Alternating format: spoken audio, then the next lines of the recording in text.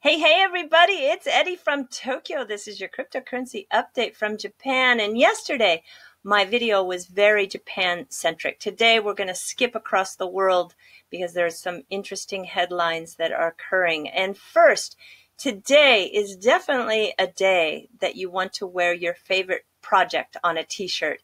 And I want to highlight to you a brand new design on a jersey by the digital nomad investor. I think it's very bold, it's very fresh, and I will put the link in the description below. All right, this article caught my eye because Wallstreet, after they've had a couple of days to digest the story about JP Morgan and their new stablecoin, which is being called a virtual currency, that's debatable. Wall Street analysts throw cold water on the JP Morgan's cryptocurrency, and they're calling it basically an announcement, which is a non-event. Well, I think what really got everybody is that this man, Jamie Dimon, who is, of course, at the head of a very powerful bank, threw cold water on the whole entire cryptocurrency space. I mean, it was something when he called Bitcoin a fraud. I think it took everybody aback. And then he had the audacity to continue to diss the cryptocurrency space and then to just come around and come out with his own cryptocurrency for private use among his wholesale clients. It just seems so deceitful, so dishonest. It's just actually disgraceful that a man of his position did what he did. And I do believe that is what got everybody so emotional. Today, there's a new podcast with Jed McCaleb, and I always very interested when Jed gets interviewed because he's a little elusive. He runs under the radar quite often. And if you're interested in the history of this space, this is a great podcast because Jed got involved when there was only about 200 people talking on the Bitcoin Talk forum, and he was one of the earliest people to get involved. What attracted him is that Bitcoin was able to solve that double spend problem, and it's very, powerful in that it was the first to actually do this. So I think you'll enjoy listening to him talk about Stellar and also talk about Mt. Gox. He is really trying to create a universal payment network. He said that it's not just a copy of XRP and that the code is totally different. The visions might be similar, but they are addressing it differently. And when he goes on to talk about Mt. Gox, it was very interesting. Originally the URL was used as a trading platform for game cards, but he reused the URL when he became interested in Bitcoin, and it became the very first exchange, and the price at that time was just 6 cents. So getting fiat on and off was one of the biggest challenges for him because the APIs at the bank, as he calls it, were old and crappy. And in the time that he did have it, the volume started to grow. And after just only about 6 months, they had 2,000 to 3,000 people using it. It was on track to make about $100,000 a year.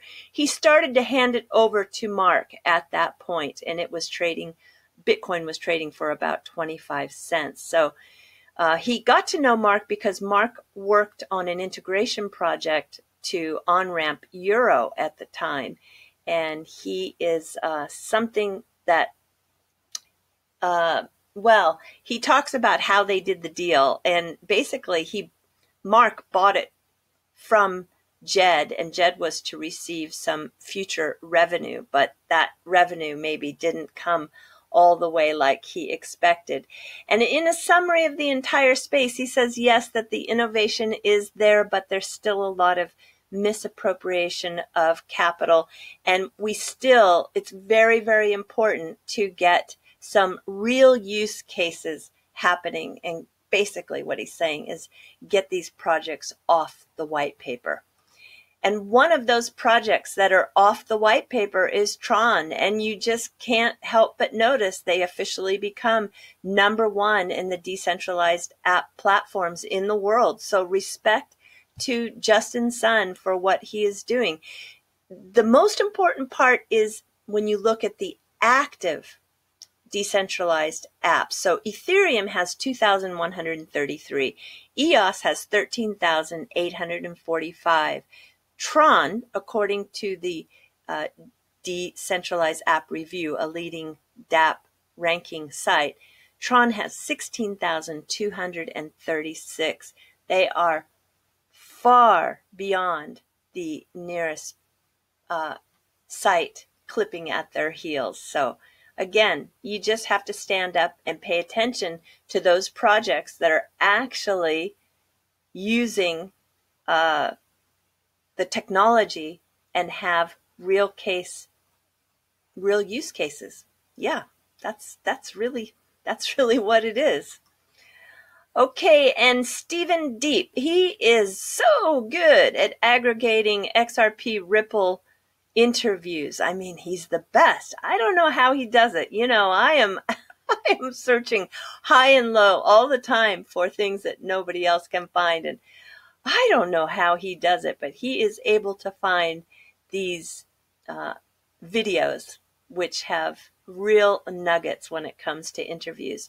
And this one is talking about Remitly. Remitly is interesting because they are basically focusing on 1 million customers per year. They do about 6 billion, and they are providing services to the underserved immigrants of Mexico, India, and the Philippines.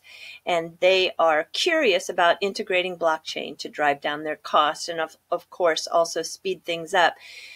He says that something interesting in the interview, this shifting consumer behavior patterns when it comes to banking services is hard. And I am sure he is correct. So he's paying a lot of attention to Ripple. He's cautious.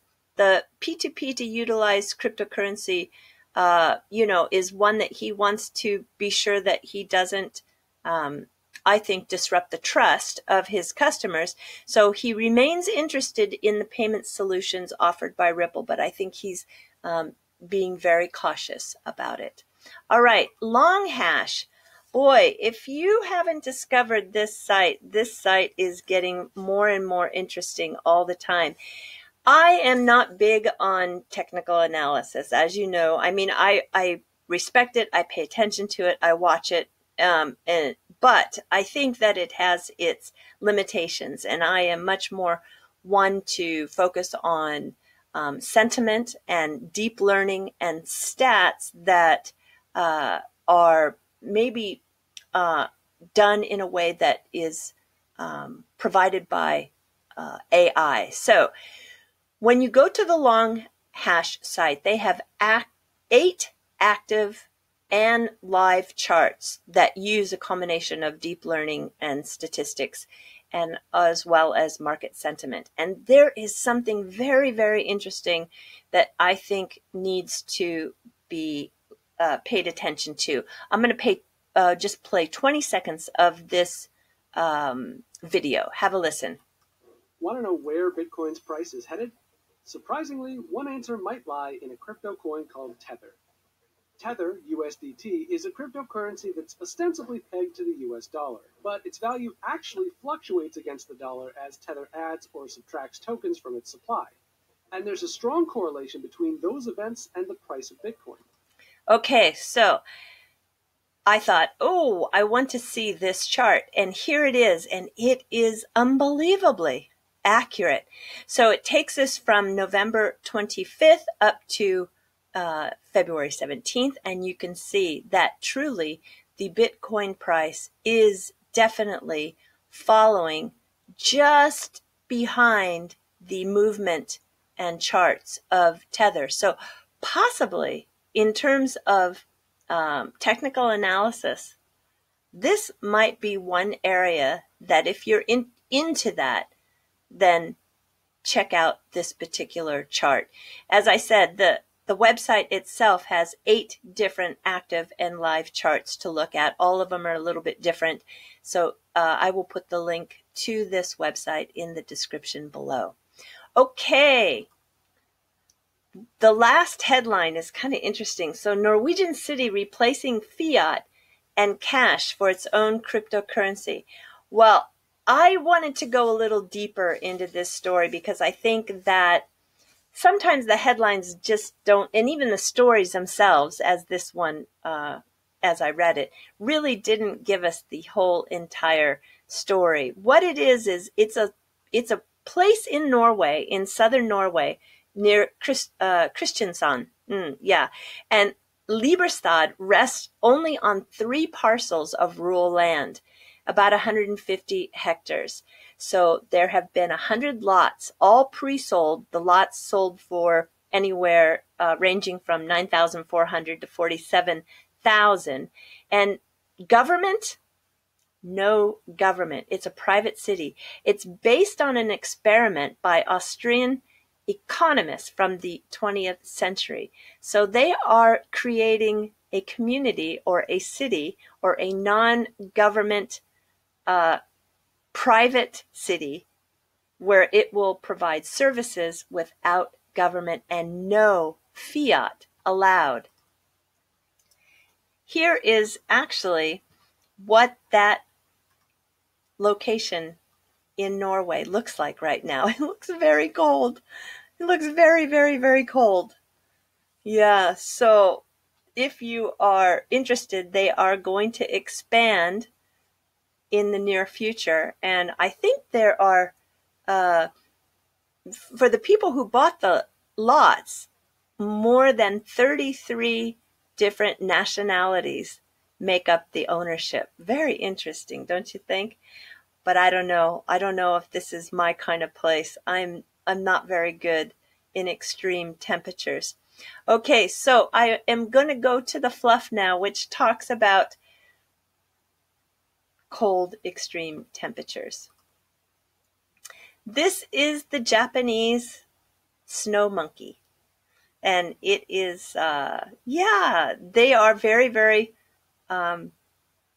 popular when it comes to tourists, not only from other countries, but even within Japan. And they are most active in the Nagano region where they frequent a hot spring to stay warm in the winter. So from about December to March, you can go visit them, and it's you can get up very close and personal to them. Let me just tell you a little bit about these monkeys. So they are excellent swimmers. They live farther north than any other non-human primate. They love the hot springs. They can live to be about 30 years old. They'll eat anything, and they have unique and distinct class systems, meaning the younger siblings dominate the older ones. Wow. And they do play. So they'll play with rocks, or they'll play with, they're very, very, very smart. They wash their food before they eat, and each group has their own unique culture.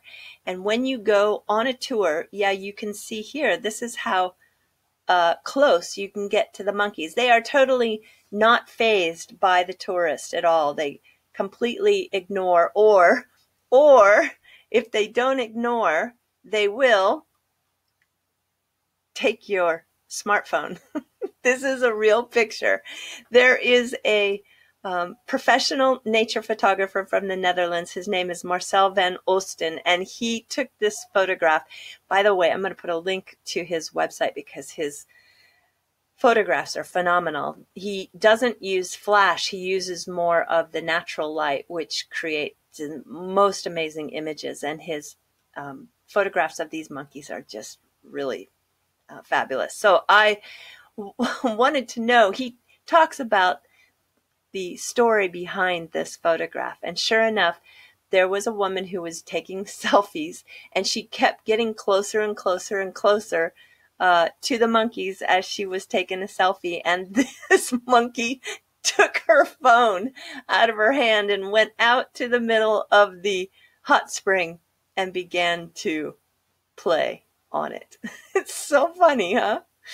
All right, everybody. I hope you can come to Japan and see the Japanese snow monkeys.